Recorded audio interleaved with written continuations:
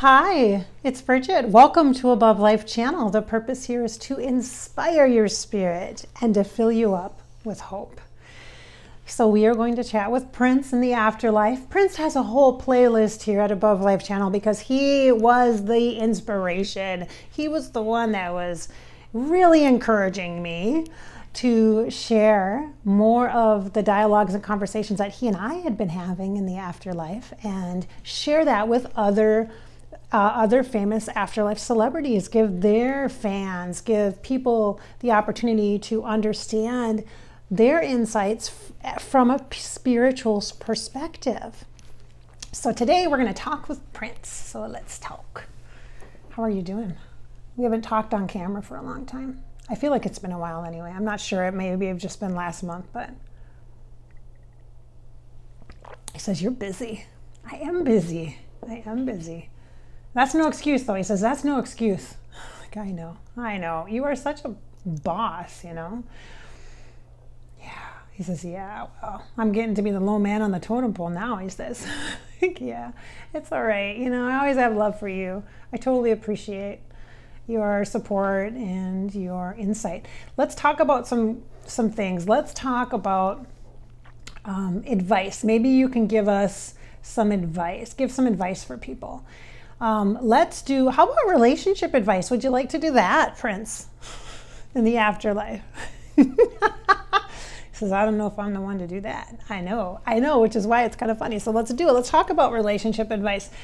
What would you say from being a former person, what would you say is the most difficult thing about relationships? What's the most difficult thing? He says everything.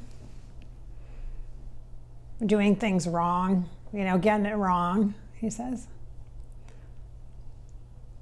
But not really knowing what the other person wants, Not taking the time to have a real understanding about what that is, what that means. It's so important, he says. It's so important to recognize that there are two people in a relationship, and although sometimes the emotions change and, the magnetism, it fades, the attraction can fade, but over time, it's like you need to ask yourself the question of what do you really want? What do you want? And I think, he says, I think you have to know yourself better in order to be really in relationships. To be really fully, he says, in a relationship. All right, so that's pretty profound. That sounds like you've learned that from from this lifetime. He says, you'd hope I'd learn something, right? We all have learning to do, he says. We all have learning to do. We do. I agree. He says, putting your own needs above someone else's, I think, is a natural human behavior. I think it's instinctual to want your needs to be met. But I think in order to be really good at a relationship, you've really got to understand that there are bigger reasons to be together, in a marriage, in a union. And it's your soul is really looking for that intimate connection. You want someone to know you, like as God made you, deep inside. You want someone to just know you. And I think that's kind of high expectations. High standards, perhaps. Maybe that's a good word to use. High standards. Interesting. You're so reflective. You're so reflective about this.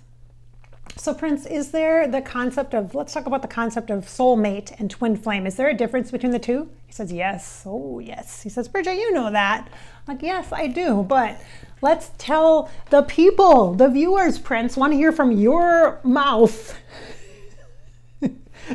Your light. Tell us about the difference between soulmate and twin flame. Talk to us about that. Well, twin flame is something that is sort of the ultimate, the pinnacle of achievement when it comes to heart uniting, when it comes to the essence of people really becoming one, because you were one in the first place. In the very beginning, you were one. You were always one, and you're sourcing, constantly sourcing people to find this match. And I'm not talking about, oh, we're a fit, we're compatible, but I'm talking about this. There's a higher, a part of you is in them, and a part of them is in you. That's the twin flame. That's the concept, anyway. How it is here in the after. And okay, so talk about soulmate then. So there's a difference. So what's the definition of soulmate in your perspective now from the afterlife? Well, many. You mate many times, don't you? Okay.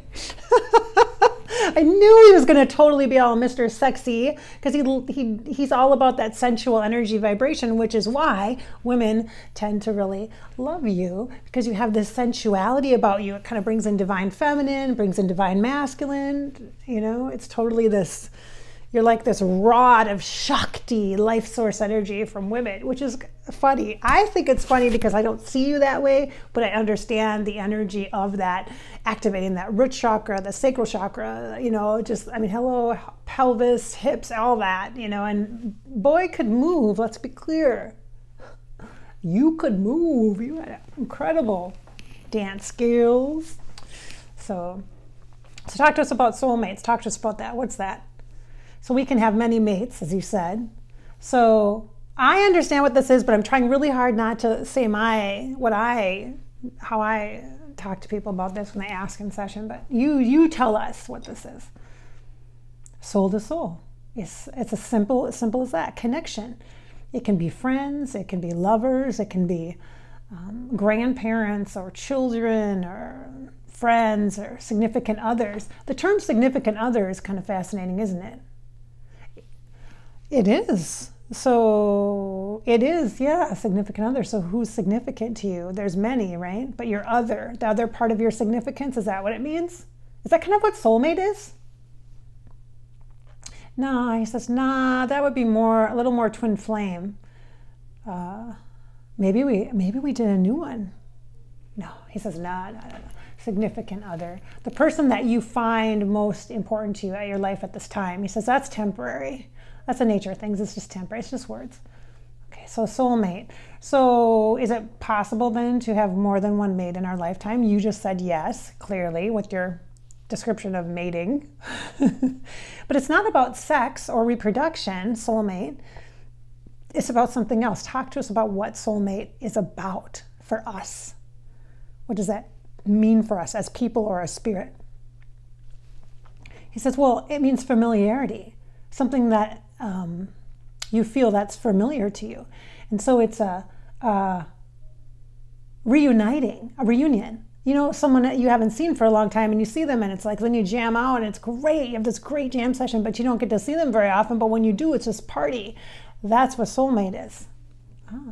So are soulmates positive relationships? Or can they be relationships that aren't maybe so positive? Both. He says, oh, both. Because you remember, he said, you got to remember, people are different. When you come in, you have a different point.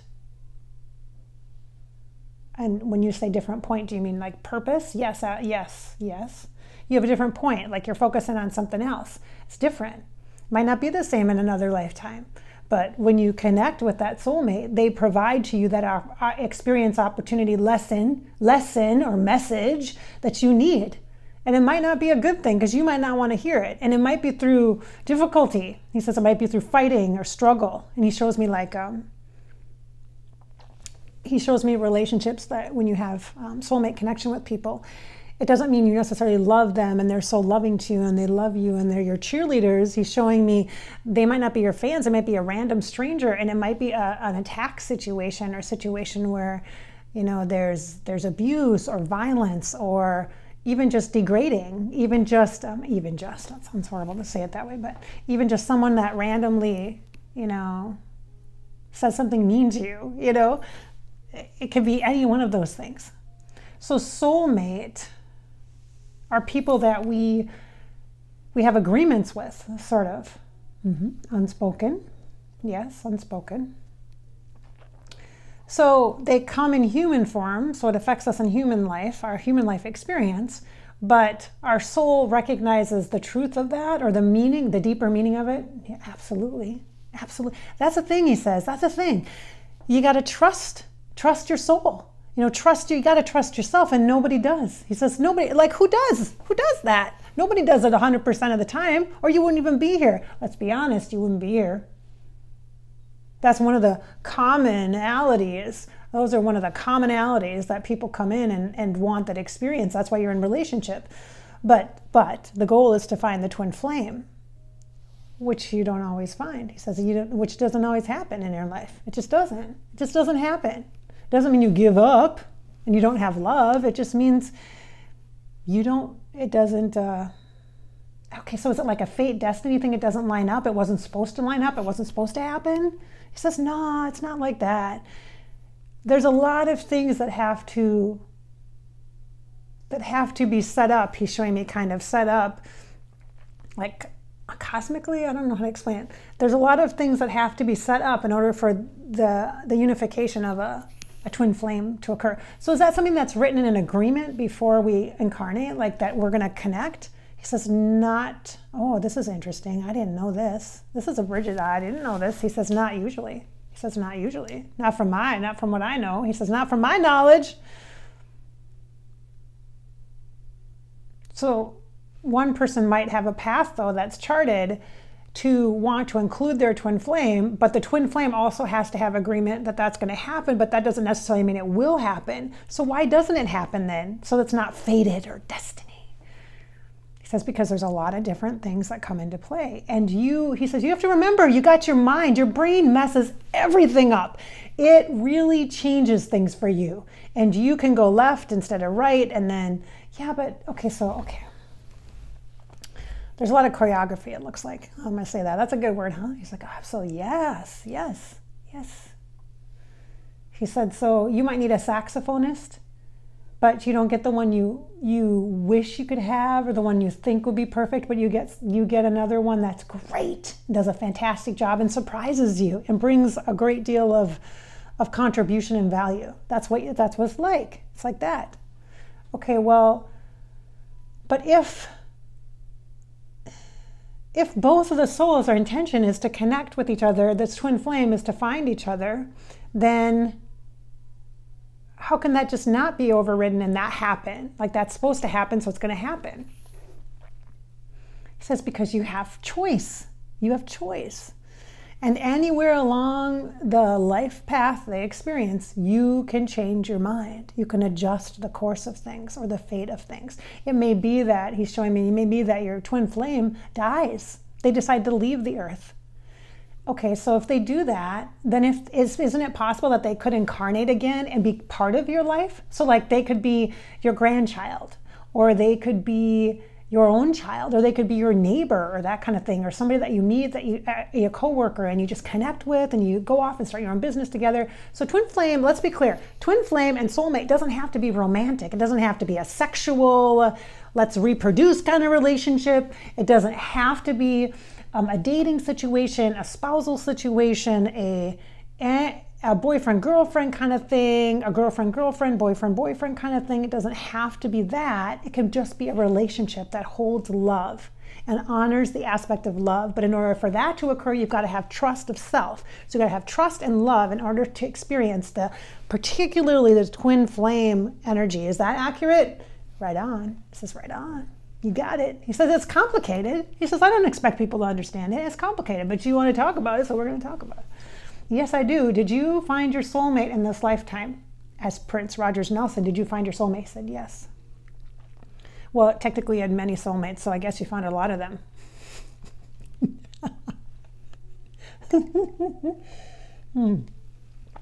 I think I'm funny. I know some of you probably don't think I'm funny, but I'm enjoying this. This is enjoyable to me. Did you find a twin flame? He says, no. Oh, this is so sad. Oh, geez Louise. I know Prince pretty well from the afterlife, and we're friends, so I understand the depth of what he just shared with me. I'm really cautious about sharing it. He says, it was my son. Any one of you who have ever lost a child, whether through miscarriage or missed opportunity, let's say that, or it's a tough thing, isn't it? So your twin flame was your son, yes. And are you together then in the afterlife? He says, nah, he's back. He's like, nah, he came back. He says, but we were together for a time. You know, he said, I always believed we would be reunited, you know, reconnected. But he says, nah, he's back now. He wanted to come back. After we were able to, it looks like they come together and they're together for maybe a month or two, and then all of a sudden he's back. Interesting. A couple months. He's like, Bridgette, like 3 months. Okay, yeah, there's some time there, you know. I'm like, okay. In human terms, you know, like, yeah, timing is really a weird thing, isn't it? In human terms, it really is. It really is. Hard to explain. That one is a whole video in and of itself. That was really beautiful. Thank you for sharing that. I think the intimacy of that really speaks to the energy of what the afterlife can help us with in our own human lives, you guys. The whole point of these conversations, as you know, because I say it all the time, is to inspire your spirit and fill you with hope. And we do that by having these conversations so that you can see how incredible your life is and understand some of the craziness that happens. The crazy relationships you have and the weird people that are brought into your life, or why maybe understand a little bit, just a tiny little bit more about why horrible things can happen. And to allow yourself the opportunity then to step right back into your life and at any moment, regardless of what has happened in the past, whether it was this morning, last night, or 35 years ago, etc. You see? Who you are today, step right back into your life, engage, connect, and choose to be here fully. Because this is your life, right, Prince? This is your life, right? He's like this is your life. This is your life. So live it. Just live it. Thank you so much for watching this channel with Prince Rogers Nelson in the Afterlife, where we talked about soulmates and twin flames and interesting dialogue and conversation. Go ahead and leave your comments below. If you know a Prince fan, make sure you share this video with them. Definitely share it with them. And remember, there's a whole playlist. You can go do some binge watching or binge listening if you need a Prince, little Prince connection there. All right. Thank you so much for watching. Okay, thanks, Prince, for being here. Appreciate it.